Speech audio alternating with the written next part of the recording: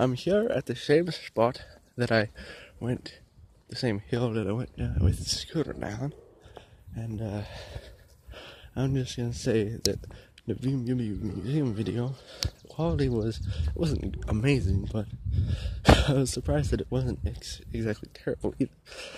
I put it through some smart video rotator app, which is kind of not great.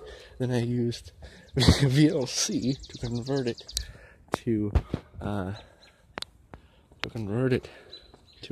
MPEG-1. Then after that, I put the clips into Windows Movie Maker 2.6, which is the Going to Vista version.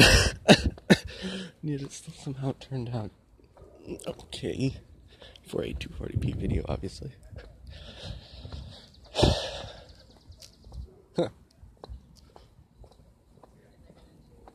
Oh look, it's a BMW car.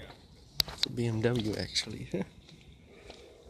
Anyway, but this one I'm just gonna import it into the computer and then use QuickTime Player to rotate it, and it's probably gonna turn out pretty bad quality, even though it's the same trashy flip phone camera.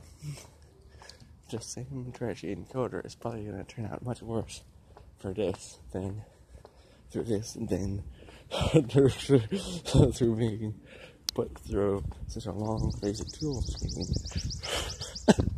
which is kind of sad. Hello, there was somebody jogging, but I don't think you could see them. But maybe you could. I don't know. Not really watching the screen any. Oh look, that car over there is for sale. Too bad I don't have any money to buy it with. There's another BMW over there, but it's parked license plate out, so I don't want to show it. So it's for sale. Oh, it's got something written on this for sale sign, so I want to show it. Yeah. Oh yeah. See, the old company to take up our garbage was Waste Industries, but now it's GFL. It's hired by the town. Anyway, adios.